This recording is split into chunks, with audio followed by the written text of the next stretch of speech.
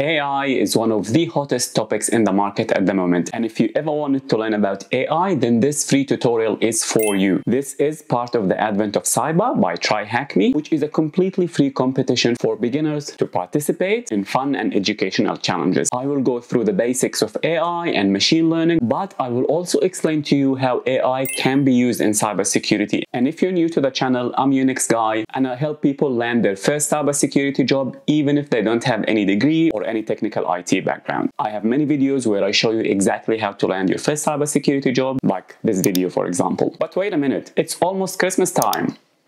Let's get into it. So in day 14 of the challenge, the CTO has made our toy pipeline go wrong. That's not unusual of CTOs, by the way. By infecting elves at key positions in the toy making process, he has poisoned the pipeline and caused the elves to make defective toys. McSkitty has started to combat the problem by placing control elves in the pipeline. These elves take measurements of the toys to try and narrow down the exact location of problematic elves in the pipeline by comparing the measurements of defective and perfect toys. However, this is an incredibly tedious and lengthy process, so he's looking to use machine learning. So in this story, the CTO has messed up the process of making toys, and what we want to do is use the power of AI and machine learning to try and detect which toys are in good condition and which toys are defective. But first things first, we need to learn the difference between AI and machine learning. You see, so many people use the word AI by mistake because what they really are referring to is what we call machine learning. Machine learning is essentially a process where we try and teach a machine to mimic human intelligence. For example, I want my machine to be able to make decisions accurately. But the problem we face is that sometimes we end up using if statements. For example, if we're producing toys and we want all the toys to be red, but one of the toys is blue, then our machine can detect if the toy is blue. Because that's an easy process. We can just have an if statement that says if the toy is not red, then the toy is defective. But unfortunately, in the real world, the problems that we face are a little bit more complicated. For example, in our toys problem here, it's not just the color, but sometimes it's the height, sometimes it's the weight or the dimensions. So to effectively solve this problem, we need to use proper machine learning. The process of analyzing the input and trying to find the problem, this process and this flow of decision, we call it an algorithm. Now there are so many different algorithms for machine learning which go beyond this video, but here we will explore three types of machine learning algorithms. So the first one is called genetic algorithm. This structure essentially mimics the process of natural selection and evolution. It's essentially an algorithm based on the theory of survival for the fittest. Fairly simplistic idea, but it can be complicated when we try to implement it in real life. The second type is called particle swarm. So this one aims to mimic the process of how birds flock in a group together at a specific point. And the third one is called the neural network. The neural network is by far the most popular one. In fact, this is the one that I learned a long time ago in university. And if I'm honest with you, I forgot most of the stuff that I learned because I didn't practice or apply it in the real world. But today, with the AI boom, I find myself needing to go back to those concepts and learn them again, which is a lot of fun for me. So basically, neural networks mimic the process of how neurons work in our brain. Neural networks try to replicate our human brain. So we have so many cells and neurons in our brain, and they receive various inputs and they produce outputs. So this is the basic idea behind neural networks, and this is the one that we will use in our example today. And I promise you, as we go through the example, it will become a lot easier to learn and understand. So the neural network, much like the human brain, needs to learn before it can make decisions. And there are many ways to teach neural networks how to make decisions. In fact, so many PhD programs are based on a specific way of teaching neural networks and trying to find the efficiency of that way. In this example here, we will be learning two methods of training neural networks. The first one is called supervised learning, and the second one is called unsupervised learning. The supervised learning is where we provide the neural network with the information that we want it to learn. So ideally, we need to create what we refer to as data sets. These data sets are essentially information that we feed to the neural network in order for the neural network to be able to make decisions based on this data. For example, if I want to teach the neural network about toys, my data set should include information about what a good toy looks like, so that when the neural network sees a toy that doesn't look like the good toy, then it can tell you whether it's defective or not. The second type is called unsupervised learning, and this one is a little bit more complex. We basically let the neural network try and find interesting things. So in our toys example, instead of specifically telling the neural network that this is a good toy, what we do instead is we feed it a large amount of information about toys in general, and then we let the neural network try to make correlations and decisions based on that data. As I said, this is a complex topic, and in the challenge there are links that you can follow where you can read more about this later on. In this example that we will go through, we will use the supervised learning method. So as you can see in this example, our machine learning model here consists of 3 layers. We have the input layer, and then we have a hidden layer, and we have then the output layer. So at the moment we have a neural network that doesn't have any information. So the first step is to give it some information. That information is fed to the neural network at the input layer. So in this example, you can see that the input layer have the height, width, length, color scheme, make ID, and the check ID. And at the end of that model, we have something called the output layer. This will simply tell us whether the toy is defective or not.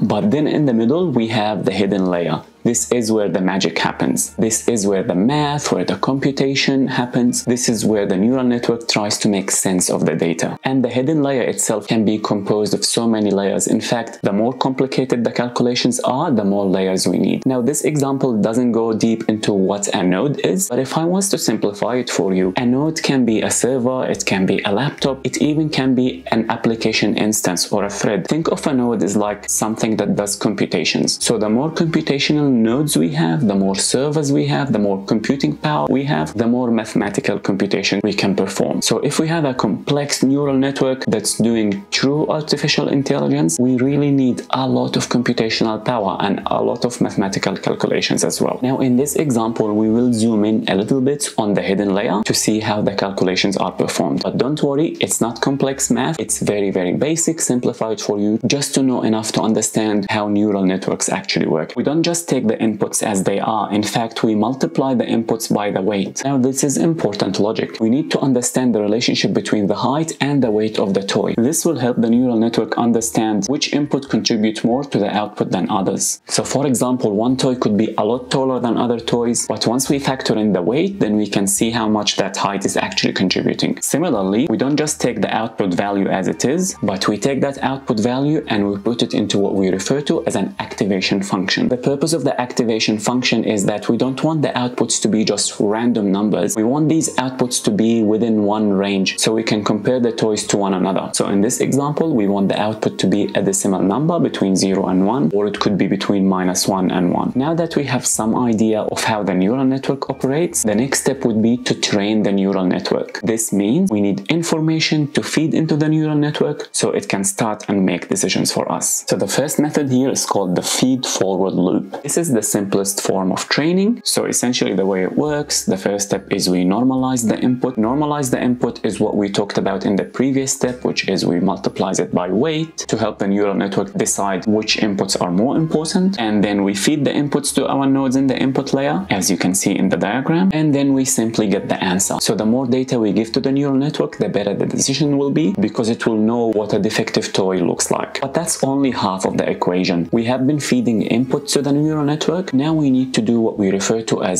back propagation. This is where we simply tell the neural network whether the answer was correct or not. And that's how the neural network can learn. So we will give the neural network a certain input, and then the neural network will come and tell you, well, I think this toy is good. But then you will look at it and say, yes, it was. And then you will look at the answer, and then you will tell the neural network whether the answer was correct or not. And that's how the neural network can be trained to make better decisions. Now, the last topic that we need to talk about before we go into solving the challenge is the information that we feed to the neural network, which we refer to as data sets. Now, the type of data that we give to the neural network is a huge topic on its own, and it's not straightforward. So as TryHackMe is trying to explain it, if you were at school and your teacher have explained to you that 1 + 1 = 2 and 2 + 2 = 4, but then in the exam you get the question of 3 + 3. Now we know that the answer is 6, but you can only know that if you understood the basic principle of addition. If you just memorized 1 + 1 = 2 and 2 + 2 = 4, then you won't be able to calculate 3 + 3. You have to understand the logic behind the calculation. The same thing applies to machine learning. We can simply give our neural network so much information, but then the neural network end up memorizing all of this information. The problem is when the neural network faces a new problem that it hasn't seen before, then it can't make a decision. So the way we train our neural network is we need to train it in such a way that it understands the underlying logic. It's not just cramming and memorizing memorizing things. So the way we fix this problem is that we need to know how much information is enough. Otherwise, we will end up into what we refer to as overtraining. This is when we give the neural network way too much information that it ends up memorizing the answers as opposed to understanding the logic. So to achieve that, we do something we refer to as validation. We essentially validate whether the neural network has learned enough or not. So to perform validation, we have to split the dataset into 3 datasets. The first set is called the training data. This is the information that we feed to the neural network, but then we also need validation data, which is what we will use to validate whether the neural network understood our training or not. So after each training round, we need to send the validation data through our network to determine the performance. If the performance starts to decline, then we know that we're overtraining our neural network. And finally, we have testing data. This dataset is simply used to calculate the final performance of the network. The network shouldn't see this data until we're completely done with the training process. So with all of this background information, now we can proceed to solve our challenge. And I promise you, the hard part is done. This challenge is straightforward and I'll show you exactly how to solve it. So we essentially have 3 files. One is a Python script called detector, and then we have our training dataset and we have our testing dataset. We need training dataset, we need validation dataset, and we need testing dataset. In this particular example, the training and the validation datasets are both in the same file. So we only have 2 files for simplicity. Now what we need to do is we need to add some lines of codes to our Python script. But don't be afraid, you don't actually need to know Python programming or anything because these lines of codes are given to you. All you need to do is you need to start the machine in the top right corner, and this will split our screen in half, and then we can copy the lines of codes into the detector script. So as you can see, if we walk through the codes, the first thing we do is we import Python libraries that are needed for our neural network. Here we're using 2 libraries. One is called pandas and the other one is called scikit-learn for building our neural network. And the next thing is we need to load the dataset. In our case, we have 2 Excel files. And then once we get the input data, remember we normalize it. So in our previous example, we had to multiply it by the weight, but also in this example, we need to make all the inputs numerical. So even the color, we need to just convert it to numbers so that we get a simple decimal output answer. And finally, we need to load the data. Everything will be stored in the variable we call x, and test_x stores the testing data for us. The next step is where you will need to copy some lines of code. So for our data set, remember we have 1 file for both the training and the validation. So we will split the data. In this example, we will use an 80-20 split. So what I will do, I will simply copy this line into the script shown. I use the vim editor because as I was recording, it was a little bit slow. Remember, you can just use the graphical interface. You can simply double click on the script and you can copy and paste the line. You don't actually need to use the vim editor if that's easier for you. And the next step, we need to copy these lines to normalize the data. Simply copy paste this line into the script, and then we need to start the training process. Again, all I will do is just copy this line into the script. Then we've got our classifier code and our validation prediction code as well. And finally, we need to insert the testing prediction code as well. Once you're done, remember to save the file. If you've double clicked on the file and you edited that, just make sure to click save, and then we will simply run this Python script. So we simply type the command python3 space and then we type detector.py. You can copy this line of code if it's easy for you, and then we can watch the magic happen. A few moments later.